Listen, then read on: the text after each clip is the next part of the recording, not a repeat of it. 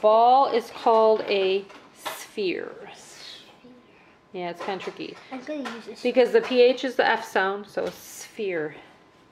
Can you find the two pieces that look like a cube to match up? How have you won a Kahoot? There you go. Have you gotten first on Kahoot? And then find the other piece. Nobody did get that. Alright, now trace the cube. Cube. But it was one of the ones with the day. Hi friends, it's Amanda here from Fun Hands-On Learning. In this video, you're going to see multiple math activities that we did over the course of, 2 or 3 weeks. Now these activities meet second grade standards, but you could of course do them with first graders or even third graders. Just assess your students' needs and meet them where they are. I hope you enjoy this video.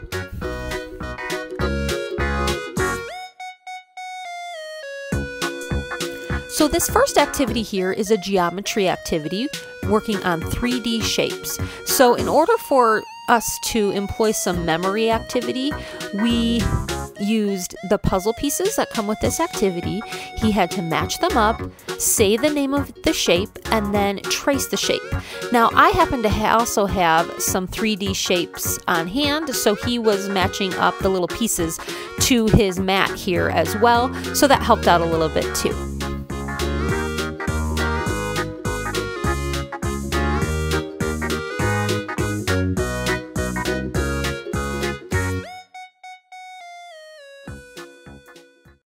Alright, the last step. You found 46.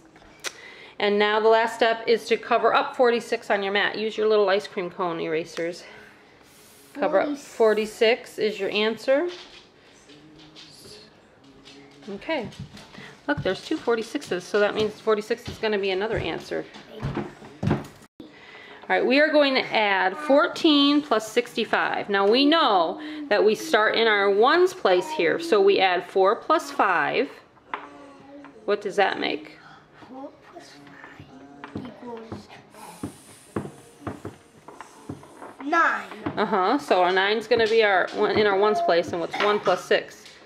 Because I knew it because I remember that 4 plus 4 was 8, but then since it's 4 plus 5, we only need one more. And then, You mean 4 plus 9?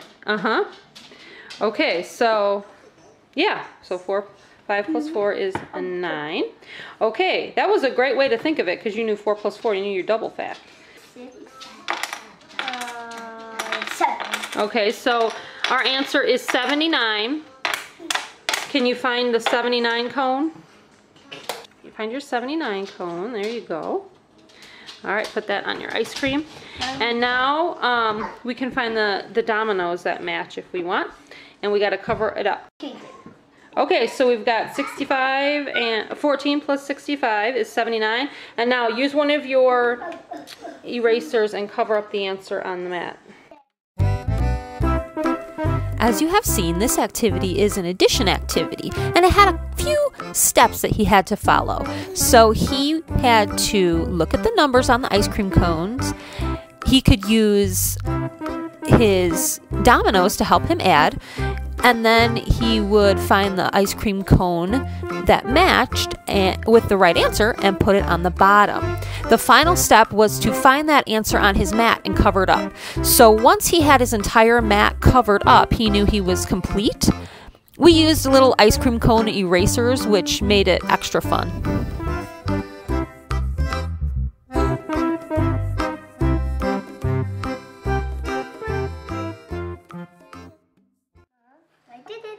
Okay, now you have to find, leave them there. Now you have to find the card. So, there's 100, so write 1 in the box. There's 100. There's how many tens? So write a 4. I might need to get you a new marker. No, I'm the winner now. 4 tens. Yeah, 4 10 and 4 1. And 4 ones. Yeah. This is 100. Alright, so you made the number 144. Excellent. Alright, let's do another one. This is a place value activity, and we used place value blocks. You can get them fairly cheap. I think mine were only, I don't know, less than $10. I know that. And he would look at the number and he had to build the number with place value blocks. And then he had to find the card that matched and write the number out.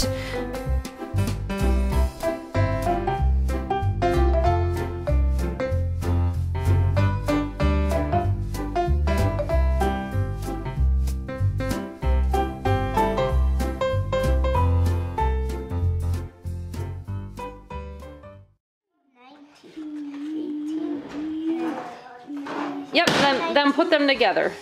If there's two 19s, just put them one right after the other. Oh yeah, you just put it on top. That's fine. Put the other one on top. Okay, so all right, this is 3 add-end apples. So what we're gonna do is we're going to add 3 numbers instead of 2 numbers.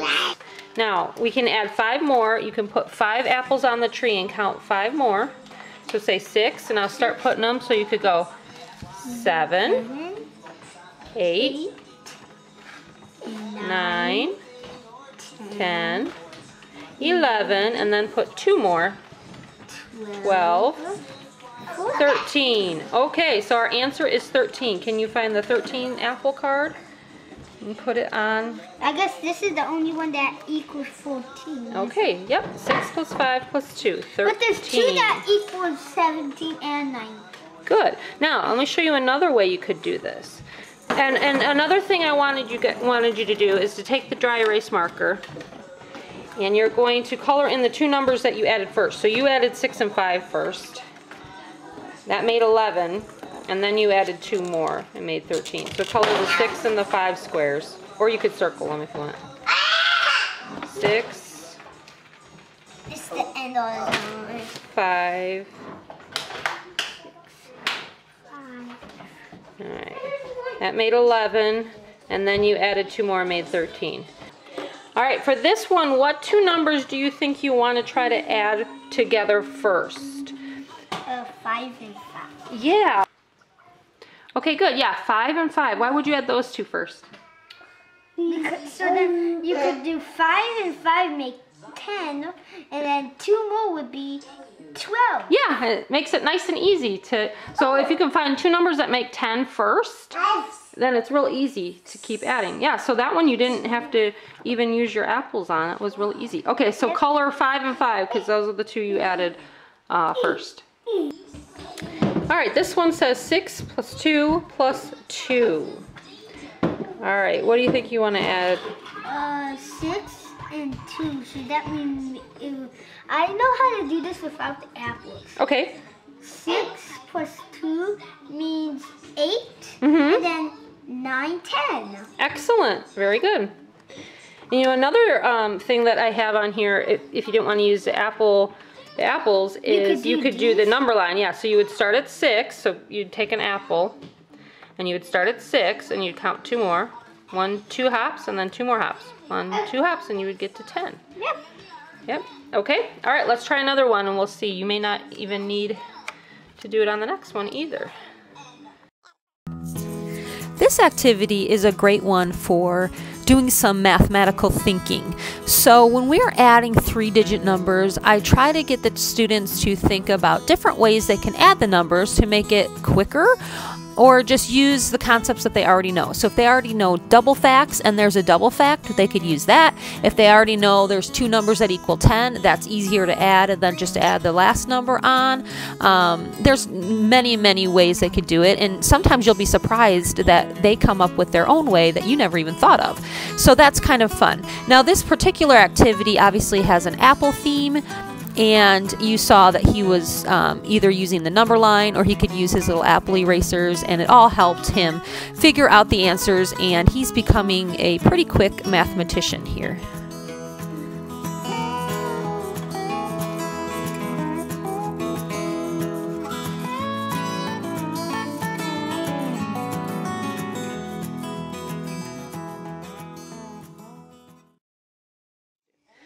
So you take a card.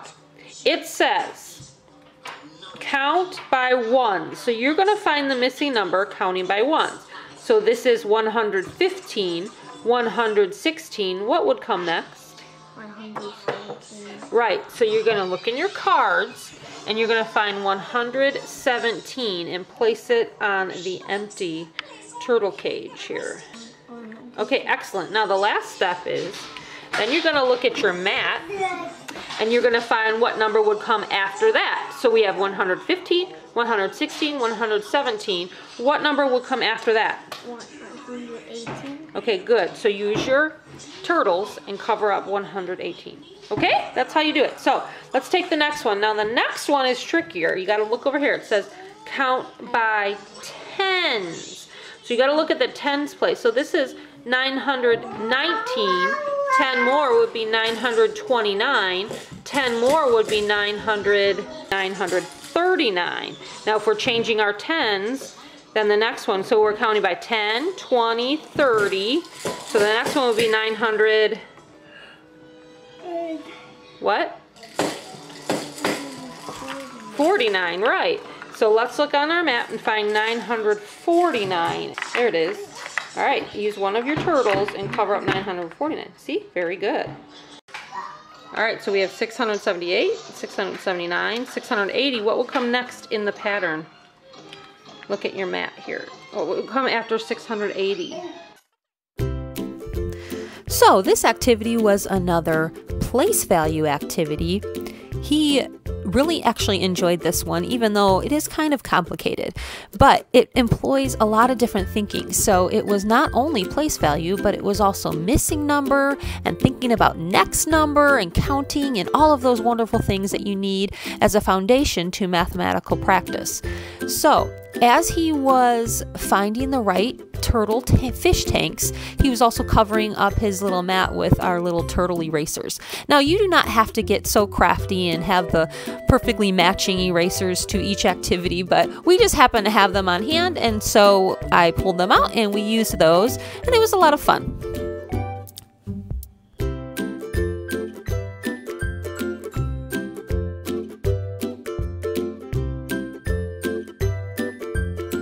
Well guys, there you have it. I hope you really enjoyed this video. My next video is going to be a little bit unconventional, something different that I haven't done in a while, and it's going to be an organizational video, and I'm going to give you a little tour of my homeschool cabinets and where I keep all of this stuff, this homeschool stuff, because we are moving. I don't know if you saw my last video, but I mentioned it in my last video. So I have to pack up all of our school stuff, and it's quite the process, but I'm going to try to take you along with me on it. I've been filming over the last couple of days, and it's getting there. So I hope to see you in that next video. Hang in there with me, and I'll talk to you next time. Bye!